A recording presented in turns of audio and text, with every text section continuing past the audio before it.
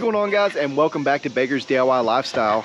So if you have not watched my video of the dethatching, mowing, and preparing our seedbed for the year, go ahead and check that video out, and I will put a card at the top of the video here. But what we're going to be doing today is going ahead and finishing kind of the last steps of what we're going to do for our aerate and overseed for the fall. So the first thing I'm going to do is go ahead and do another soil test kit, because I haven't done one in about 3 years. But once I get this soil test packaged up and in the mailbox, we'll go ahead and spot spray, and then I'm probably just going to ride the boys around on the mower, because that'll be nice and easy. We can get them started in some lawn care. We'll go ahead and aerate the yard, and then go ahead and get some seed down in the front. So I am pretty upset because I have not received my Kentucky bluegrass from Ryan Knorr for the backyard yet, but this weather is so perfect. It's starting to cool down. It's been raining past couple days. It's supposed to rain again tonight, and I don't want to miss the opportunity to get my fescue at least started. So I'm going to go ahead and aerate, overseed, and fertilize the front yard. That way at least I can focus on it until next week, when hopefully my Kentucky bluegrass comes in for the backyard. And I'll just go ahead and do the same process back there as well. But with that, I'm going to go ahead and set the camera down. We'll go dig some holes for our soil test, and then we'll get going.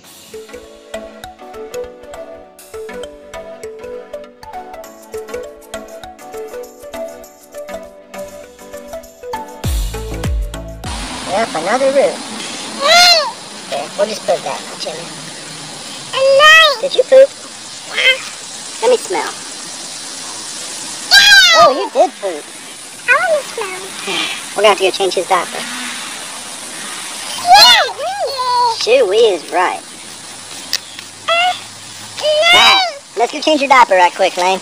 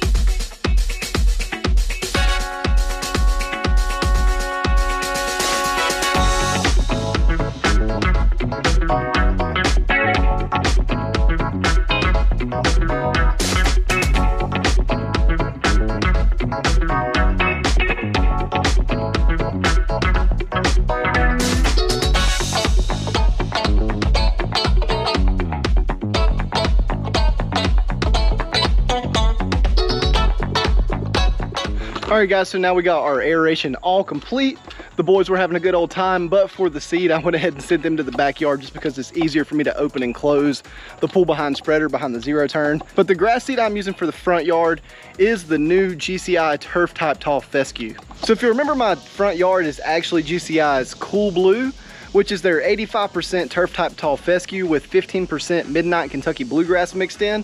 But I'm actually switching it up because Pete's new blend actually includes 2 spreading tall fescue variety types, which is super cool. They're an elite variety of very advanced grass seed, and something that I'm excited to try out because it'll be a little bit more drought and heat resistant than the Kentucky bluegrass in the front yard. And if you haven't been to the channel, or you forgot why I put the fescue in the front and the bluegrass in the back, it's because I want the front to be as low maintenance as possible. My bluegrass, eventually I want to get it down to about 1 inch and really make it a super short and nice place for the kids to play. But my front yard, I just want it to be tall and green and look good without me having to worry about it as much. But now that we got the aeration done, I'm gonna go ahead and get the seed thrown down, and then we'll go right behind it.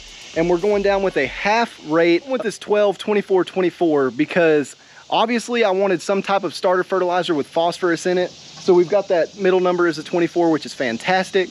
And I also want the last number to be really high because it's gonna help with stress. Potassium is going to help with the summer stress. It's going to help with the stress from the dethatching, stress from mowing, stress from aerating, and stress from all of this prep work that we're putting into the seed. So it's a really good combination of seed. Again, Southern States always coming in clutch with amazing fertilizer blends. But what I'm gonna do is go down with a half rate of this. It'll be about 1/4 pound of nitrogen in this application. And then I'm gonna come back as soon as I see the seedlings starting to sprout. So it should be in about a week or two. I'll go ahead and put the other half down. That way I just don't push a lot of growth in the grass that's already there. And you can kind of maintain your new seed with your old growth and get everything growing together. So that is our game plan. I'm gonna get to throwing down so I can get back inside.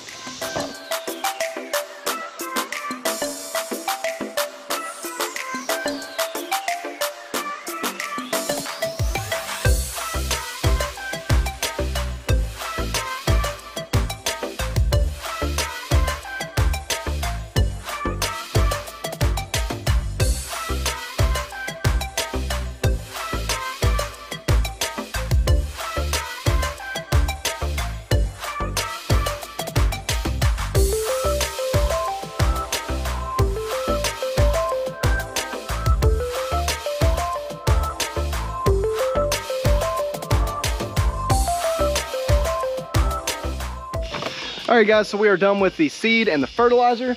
Now our next step is gonna be spot spraying some of those trouble spots we've got. And I'm gonna go ahead and show you kind of what I'm talking about before I get down there to spray it.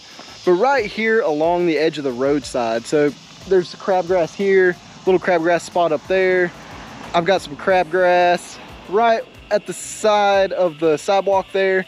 And then of course, kind of along the entire edge of the road all the way across the front yard. And that spot is really tough for me because I've got that hill there, so I know my prodiamine at the beginning of the year doesn't touch it. But the one thing that I am super happy about is I don't have any crabgrass at all in the center of either the front or the backyard. So our pre-emergent has been working. Even after that first year where I didn't throw anything and I had a lot of crabgrass come in, as long as you kill it and then stay on top of it with your pre-emergent, hopefully by the end of the year, all you have to worry about is a couple little spots.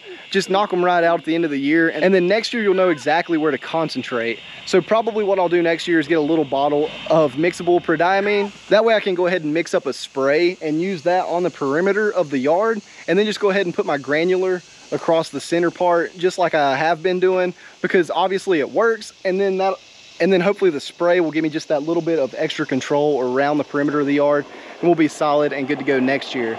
All right guys, so that is it for this video. I could not film spraying the Bermuda, but hopefully you believe that I did it. These boys are hot and they are ready to go inside. They worked super hard, and I'm always excited whenever they can help me out with stuff like this.